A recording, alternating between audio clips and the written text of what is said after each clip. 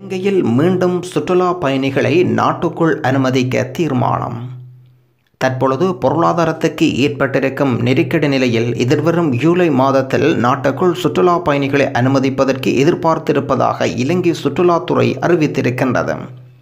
Virus பரவல் இலங்கையில் பொருளாதார மற்றும் சமூக ரீதியில் பல்வேறு தாக்கங்களை ஏற்படுத்தியிருக்கின்றது.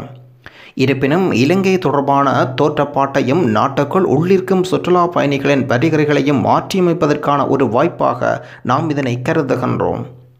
இலங்கை சுற்றுலாத்துறையின் தலைவர் கிமாலை பெர்னாண்டோ வெளிநாட்டு ஊடகம் ஒன்றுக்கு வழங்கிய நேர்காணலில் இதனை அறிவித்திருக்கின்றார். எதிர்வரும் ஜூலை மற்றும் ஆகஸ்ட் மாதங்களில் இலங்கைக்கு பயணம் செய்வதற்கான முன்பதிவுகளை மேற்கொள்வதற்கான கோரிக்கை ஆதரிக்கின்றனர்.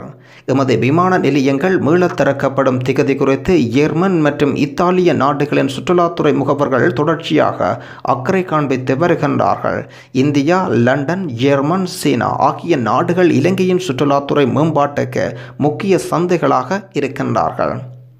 குறைந்தளவான வைரஸ் தொற்று நோயாளர்கள் மற்றும் குறைந்தளவு மரணங்கள் பதிவாகியுள்ள இலங்கை நீண்டகால விடுமுறை அனுபவிக்க விரும்புவோர்களின் விருப்பத் தெரிவாக மாறியிருக்கின்றது. தற்பொழுது பொருளாதாரத்துக்கு ஏற்பட்டிருக்கும் நெருக்கடி நிலையில் எதிர்வரும் ஜூலை மாதத்திலிருந்து நாட்டுக்குள் சுற்றுலா பயணிகள் அனுமதிப்பதற்கு எதிர்பார்த்துள்ளோம். நீண்ட நாள் தங்கியிருக்கும் சுற்றுலா பயணிகள் எமக்கு அவசியமாகின்றார்கள். எனவே 5 வருட காலத்துக்குள் நீண்டகால விசா வழங்குவதற்கும் திட்டமிட்டு வருகின்றோம்.